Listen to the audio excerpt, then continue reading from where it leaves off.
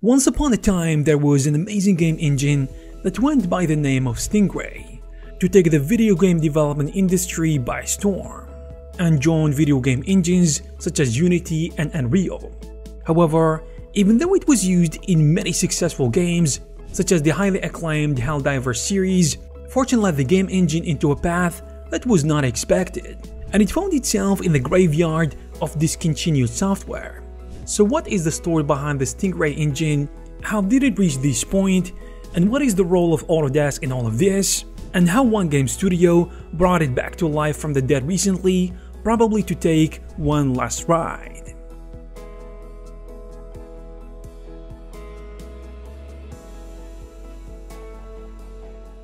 Before the point in time when the engine gained the name of Stingray, let's go back to an era when it was known as BitSquid, a game engine that was developed by a company of the same name, BitSquid AB, which was established in the city of Stockholm, Sweden in 2009 by two brilliant minds that were former employees of the game studio Grin and by the owners of the game developer Fatshark. The two founders in question are Tobias Persson and Niklas Freikel, two engineers who originally met in Umeå, another Swedish city, back in 1998, when Tobias was still a high school student while Niklas was studying physics. But little did they know that years later, Tobias would land a job at the renowned game development studio Grin, and in a pleasant surprise, he decided to bring Niklas on board as well, and together they led the engine team there for years. However, the entrepreneurial spirit within the team started to kick in to jump into a new chapter by deciding to start their own company. When Grin went bankrupt, following its launch, the engine found some success in the industry, such as when it was used in Escape Dead Island or in some Warhammer video games. But what happened after that? But before we jump into the upcoming chapters of our story, let's first explore how Stingray made a name for itself. To begin with, during its era, Stingray was designed to be a game engine that was capable of even conquering the most visually demanding games, at least by the standards of its time. How did it achieve this, you might ask? Well, it does so by providing a series of features that can help developers achieve the exact look and atmosphere they have in mind, such as physically based materials, a high-performance reflection system, as well as an advanced particle system, post-process visual effects, and light map baking, among many other stuff. On top of that, one of the most impressive features of the engine is what is known as flow nodes. If you have already tested the waters with the blueprint of an Unreal Engine, we can say it works using the same principle. So basically, instead of designing the game mechanics manually with tedious lines of code, we can instead take advantage of the flow node system by combining a set of blocks that we call nodes with each other. It is actually visual programming in a sense, and it allows users to create complex games, just without any programming knowledge. Well, however, you will still need to figure out how the flow nodes work, but it is nowhere near as complex as learning a whole programming language. And speaking of that, the good news is that the main programming language of the engine is Lua, which is generally accepted as one of the easiest languages to learn, mainly intended for both speed and extensibility. Please keep in mind that there are loads of other features that the engine offers, but this is the general gist of it. Before we continue, let me tell you about the sponsor of this video, Articy Draft. Articy Draft is a narrative design tool for any and all interactive and narrative-driven content, from dialogue to multifaceted compelling choices, in addition to storylines, characters, question lines, locations, and everything else in between. It can be a perfect tool for managing narrative content in a visual way with seamless integration into Unity and Unreal Engine. Articy Draft offers a free version, which is a standalone version that you can use forever. It is fully featured and comes with 700 free objects for each project, which is more than enough to dip your toes and start your journey. So if you find this interesting and you want to learn more about this great tool, or maybe you are planning for your next project, you can check Articy Draft right now from the link down below. Now back to the video. In the world of tech, being a promising software often comes at a cost, as they typically draw the attention of industry titans, as it is the case with Bitsquid, which was no exception to the rule. In fact, it even caught the attention of none other than Autodesk, a leader in the field which is notorious for acquiring emerging software, for reasons that we will discover later.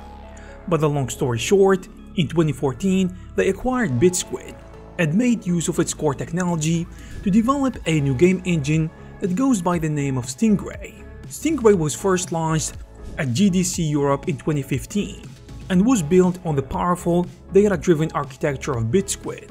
However, not much was changed about it, other than a few improvements such as the use of a different user interface and being more tightly integrated with the rest of Autodesk design tools to simplify the game development process. And when it comes to the plans behind this release, Autodesk Senior Vice President of Media and Entertainment said, between augmented reality, virtual reality, and the rapid growth of mobile platforms, the games industry is undergoing a major transition, which poses new complexities for both AAA and indie game developers. Autodesk developed Stingray with these challenges in mind, and we are excited to share its debut with the game development community. Throughout the years, the software received a collection of updates such as the introduction of a physically based light system, in addition to new scattering tools. However, while it was expected for the software to take on the industry for years to come, let's just say it didn't go as planned.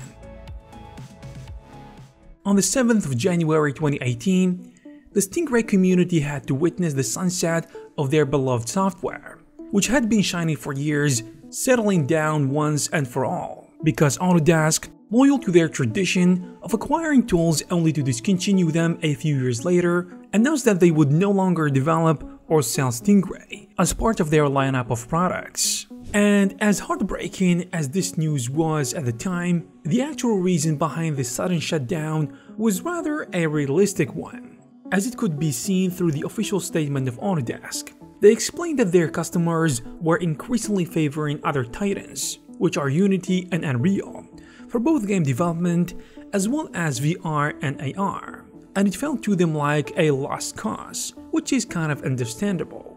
Because, to provide you with a little historical context, in 2018, Unreal Engine was quickly gaining industry adoption for both AAA and indie games, with over 5 million developers installing it into their machines. Meanwhile, Unity was a dominant force and the engine of choice for over 45% of the world's developers.